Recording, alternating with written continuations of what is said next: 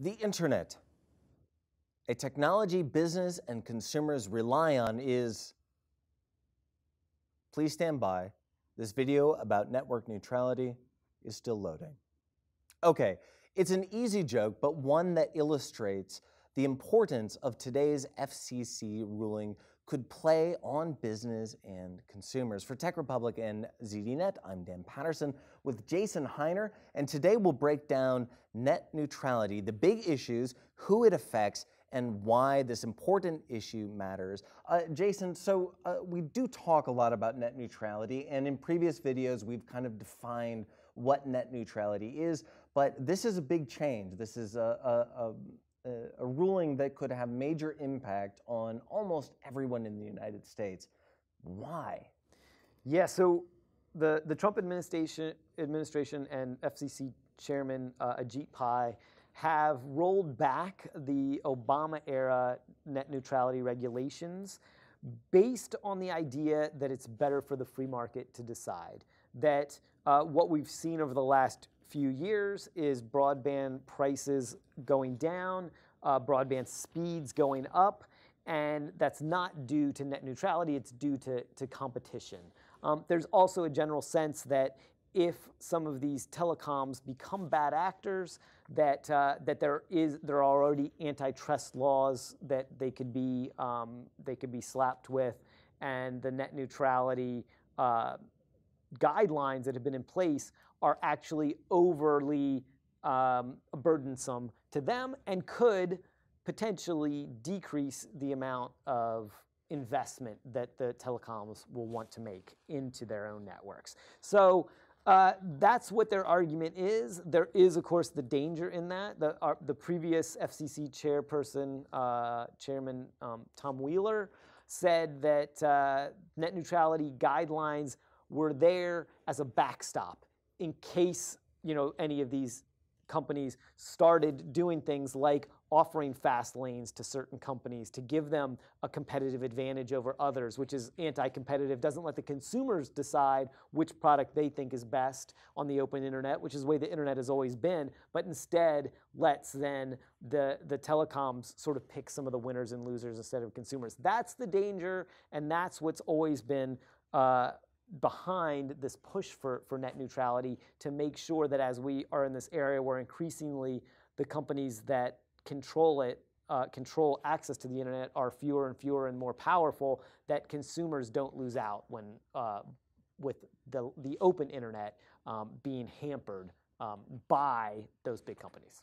So if you've dialed into the internet in the last couple of days, it's been almost impossible to see a lot of outrage about this.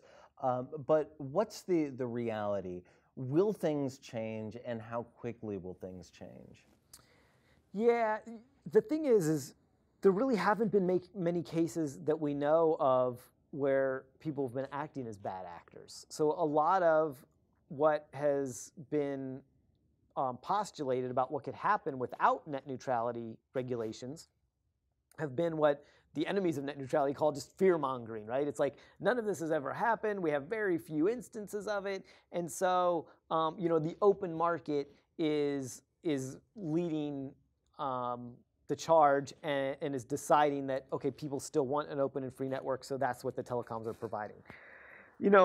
Whether that continues is an open question. One of the biggest cases that's often brought up as an example is Netflix. So Netflix was one of the leaders of the charge for net neutrality in 2014 and several years since, because they were one that it was sometimes rumored that in the U.S. they were up to 30–40% of all traffic was people streaming Netflix, right?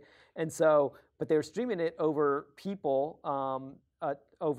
companies that were losing out to Netflix, AT&T, Verizon, Comcast. And so the idea was, well, those companies, they have it in their power to throttle Netflix, because they don't want people watching video on Netflix. They want it watching on their on-demand services, right?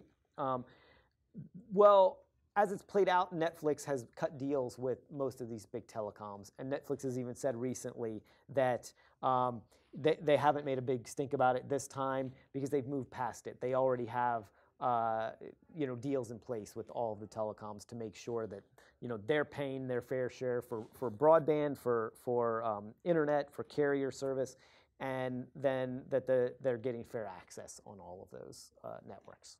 So there has been a lot made about the FCC and what seems to be kind of a unilateral decision, but there are other actors at play here. Yes.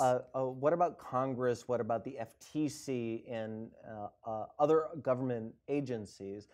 Do they have something to say about this? Yes. So going forward, with the FCC essentially taking a much smaller role, saying, Ajit Pai saying, we want to let the market decide.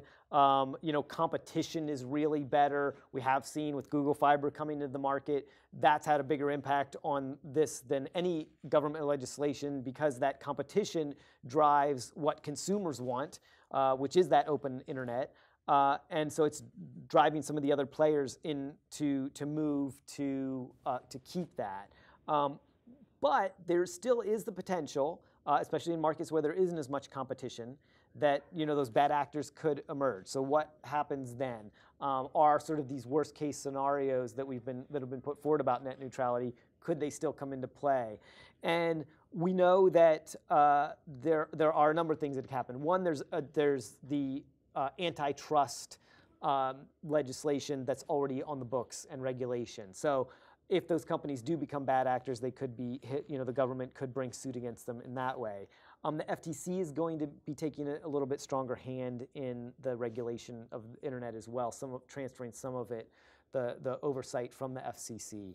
And then you still have the political climate, which could change. Typically after a presidential year like 2016, there tends to be a bounce back from the opposite party, which in this case would be the Democrats, who are more pro-net neutrality.